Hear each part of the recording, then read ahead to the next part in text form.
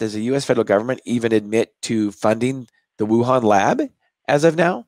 Well, I have a reference in this article that I wrote in February that talks about that 2015 article in Nature Medicine and puts a footnote that it was funded in part by Eco Health Alliance, which gets funds from the NIH.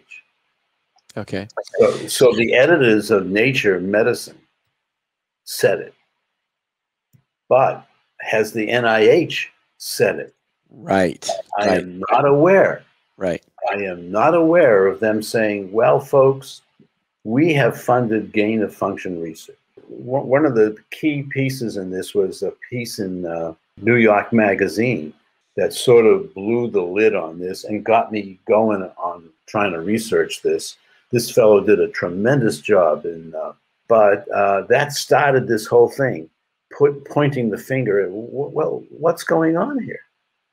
As far as I know, Tony Fauci, who's been a spokesman about this for months now, right, has never in public in the past few months said, well, we have funded research that could have led to this, which is, duplicitous in my mind. Yeah. I'm not saying the guy isn't a brilliant guy. I'm not saying that he did a great job with HIV, and he's done a lot of terrific work in this. He's 70 plus years old. He's a little younger than I am. But, sometimes people with tremendous gifts make mistakes. Nobody is infallible.